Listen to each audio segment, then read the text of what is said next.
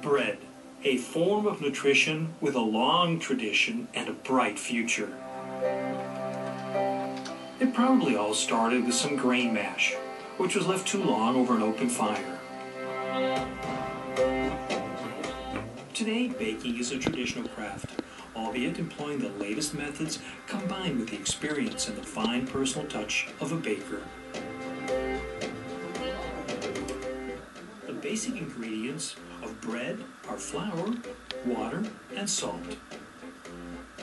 To get a loose, tasty bread, you add yeast. The ancient Egyptians let dough ferment.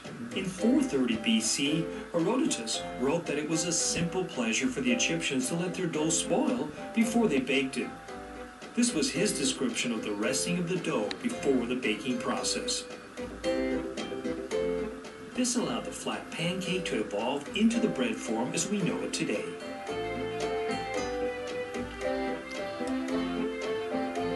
The type of grain used determines the color of the bread. Wheat for white bread, rye for dark bread, and a grain blend for mixed breads. Organic crop growing is essential for obtaining the best quality. This holds for older wheat types as well, such as einkorn, emmer, and barley, which add to the taste variety.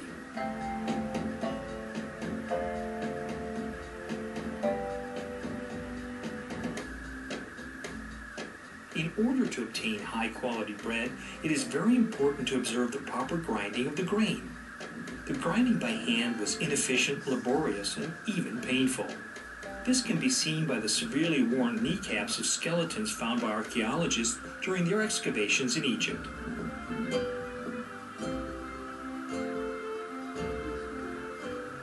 This was the reason that various mills were constructed. They made it much easier to efficiently obtain the required amount of grain. In Vienna, a district of the city along the Danube River is still called Kaisermühl, Emperor's Mill, where the emperor had chip mill grinders constructed in order to provide the capital with flour.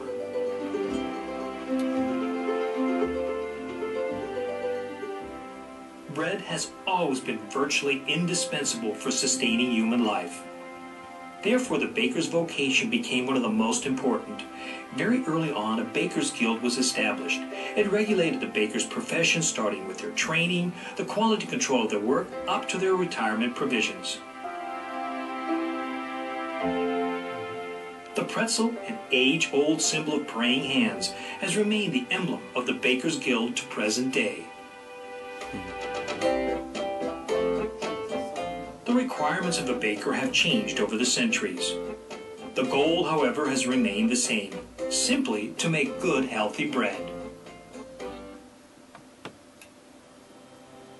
In 1930, Anton Haubis opened a small bakery in Petzenkirchen, Austria.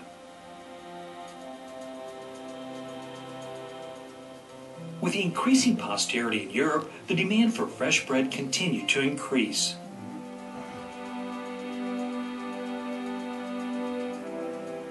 This inspired the master baker Anton Haubis III to experiment with various dough blends.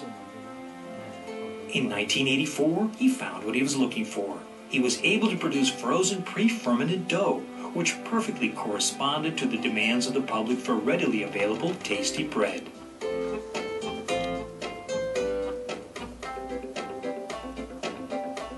In order to meet the increased demand and the quality requirements, Haubis invested in state-of-the-art production facilities, combined with the know-how of the traditional bakers, who are responsible not only for the finishing touches, but to ensure the rigorous international quality standards are met.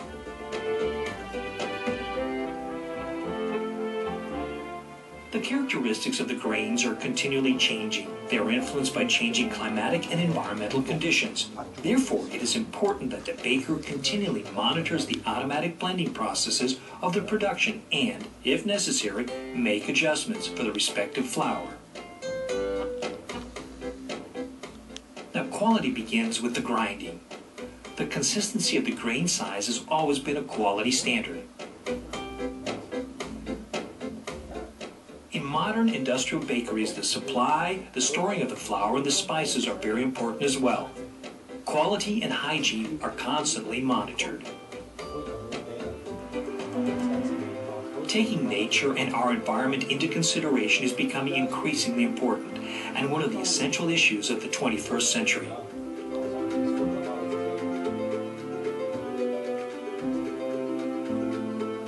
More and more ingredients for baking bread are being grown organically. By using separate storage areas, care is taken that organic remains organic.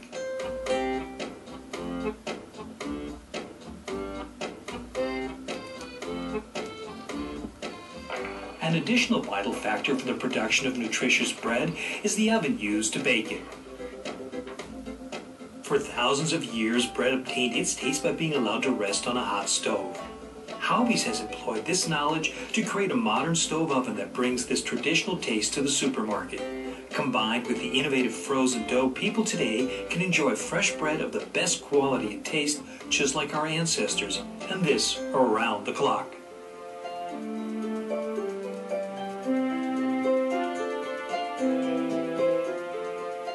However, it is not only the taste of the bread that is important, but its form as well.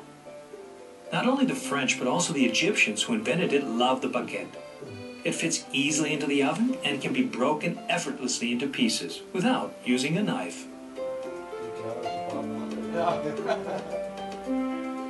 The kipfel, this crescent-shaped biscuit inspired by the well-known Turkish symbol, was created as a reminder of the Turkish wars as well as to ease the fears of the people.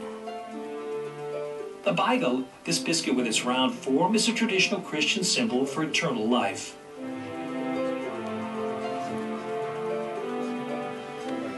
Naturally, along with the form of the bread, the integrity of the baker is important to the customer. As late as 1773, a Viennese baker was still punished for reducing the weight of his bread to the disadvantage of his customers. The punishment was called Bäckerschupfer.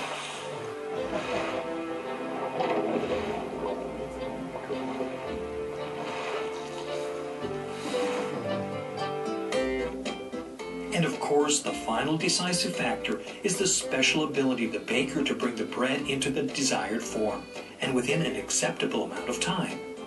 A particular challenge is the traditional moldflesel, poppy braid, that, despite all the technical advances, still has to be made by hand. The Haubis bakers are able to make a dough braid in about 2 seconds. How quickly do you think you can do it? We invite you to try. And please remember that old saying, craftsmanship is not only important, but is the golden base.